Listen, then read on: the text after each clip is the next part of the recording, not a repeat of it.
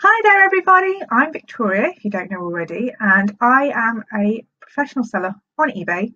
I have my own business and store and I specialise in ladies pre-owned fashion, and that would range from anything vintage to premium designer, handbags, shoes, dresses, clothes, everything. I sell ladies fashion. Anyway, when I first started out on eBay I hadn't got a clue about keywords, hadn't got a clue, and especially had no idea on how to describe fabrics. In fact, I didn't even think that was actually a thing. I think I started off selling things like Topshop pink t-shirt, size 12. That's what I'd put. Obviously, you have to optimize your listings and make your listings a little bit more searchable with that. Some people actually want to find specific things, and a pink t-shirt, although that would pretty much cover it actually. I think I chose the wrong garment there, but a pink dress, that really doesn't cover much. Is it, is it chiffon? Is it silk? I never put anything like that. Is it wool? Is it for career? Is it business? Is it for fun? Is it partying? Is it a garden party? I hadn't put anything like that in there. So today I thought I'd help you with describing a couple of keywords that I struggle to find and have finally learned, and I now use them when appropriate. So yes. So we may as well just get on with this one. Sometimes I feel like I'm not making sense. I do apologise. So I'm going to make my head a little bit smaller because we want to be able to see what I'm showing you. There we go. I pop back up. I'm going to move me over here. First, we're going to start with an easy one. Now this is called dogtooth, and some of you might know it as houndstooth, or you might not have known it at all. You may have just called it tweed or check or whatever. This is a woven fabric. It can often be printed, especially on party dresses and things like that. However, it's commonly used in tailoring, so blazers and also trousers, skirts, and also dresses. Commonly used for more like smart wear, more career wear, business related, possibly wedding, maybe not. Well, it depends how stylish you are, really. So yes, I use dogtooth because it's shorter than houndstooth, and we like to be very efficient with our titles. We want to get as many relevant keywords in there as possible, and sometimes houndstooth is just a couple of characters too long. So I go for dogtooth, and as you can see here, we've got the lovely Kim Kardashian wearing this rather fetching tailored dress. As you can see, very smashing, that one. Cute outfit, I like a lipstick. Anyway, next one. This one was one that I struggled to find, and I'm so happy when I found it. It's called DEVORE, and it's spelt D-E-V-O-R-E.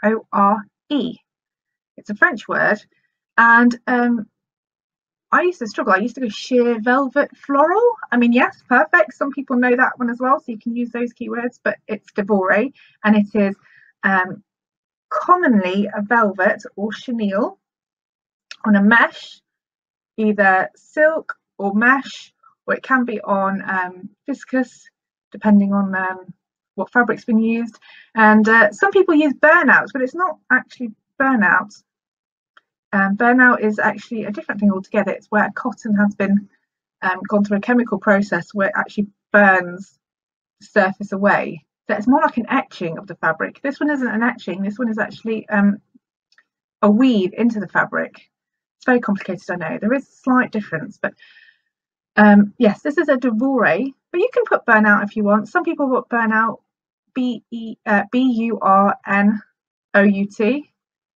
just because they don't know what it's called, and some buyers don't know what DEVORE is. So, but the ones that do know it are searching for it, and yes, it's actually quite an expensive fabric. And these kimonos can fetch quite good money, so do look out for these DEVORE ones. Do check the tasseling though, because they often are damaged. Sometimes they're repairable, sometimes they can be trimmed, but if they are damaged, they're not as valuable. So yes, this is a nice DEVORE kimono. DEVORE came out in the early 1900s, very popular with the flappers and the vaudevilles, the burlesques. Very pretty fabric. I have a nice DEVORE kimono. They can range from £30 up to £200, £300, depending on the brand and the age. So yes, very popular. The next one is a chenille. Chenille is a yarn which is made from fluffy fibres. Here's a nice picture of a yarn here. As you can see, it's really soft, snuggly fibres, and these will be woven into a soft, snuggly jumper. Very popular in the 90s, and they've had a big comeback because obviously the 90s has had a comeback, and these chenille jumpers are just fab. I had one and I wore it to death. I wore it to threadbare. It lost all its fibres. Yes, so this is, it almost has like a velvet feel to it. It's like woven velvet. That's the best way I can describe it. Really nice. But chenille is spelt CHENILLE, and you will come across this. If you ever wondered what it's called, there we go. It's called chenille. The next one I struggled with, I used to call it lace or ribbon lace. And basically all it is lace or just plain mesh with ribbon sewn on in a floral pattern or a squiggly pattern. In fact, they use it on cake as well. Cornelli is an effect on wedding cakes. It's like a squiggly effect. And this is commonly seen on occasion wear or smart tops. I have had a couple of jackets, a few tops, a few dresses with this Cornelli effect. And Cornelli is spelt CORNELLI. And we'll take a picture. Here we go. So here's a nice Cornelli dress. It's obviously there, you can see it's all pretty ribbons sewn onto a mesh to create this lovely fabric effect. Yeah, very popular on wedding dresses. Next one, chambray. Now this one, I used to go, oh, this looks like denim, but it doesn't feel like denim, and it's not cotton. And what is this lyocell? I had no idea. I used to say really lightweight denim.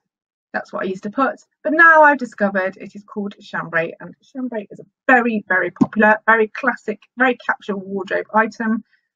Chambray shirts are super, super, super popular year in, year out. They're a very lightweight denim, or they look it, but they're really thin, and they can be cotton, they can be viscose, they can be lyocell. There was others as well. You could get linen ones as well.